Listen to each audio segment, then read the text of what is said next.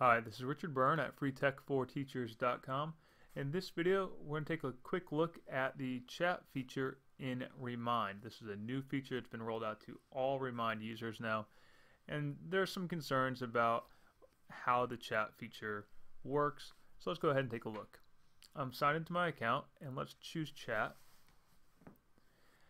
And by default, you'll see that only you can start a chat. If we go down a little further, we can adjust the chat settings. And here we can set office hours.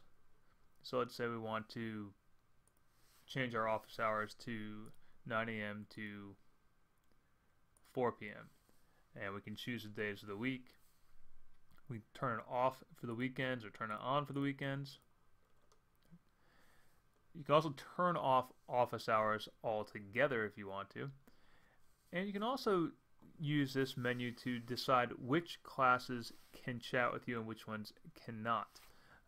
So let's say we'll allow all classes to start a chat with me during office hours. And my settings are now automatically saved.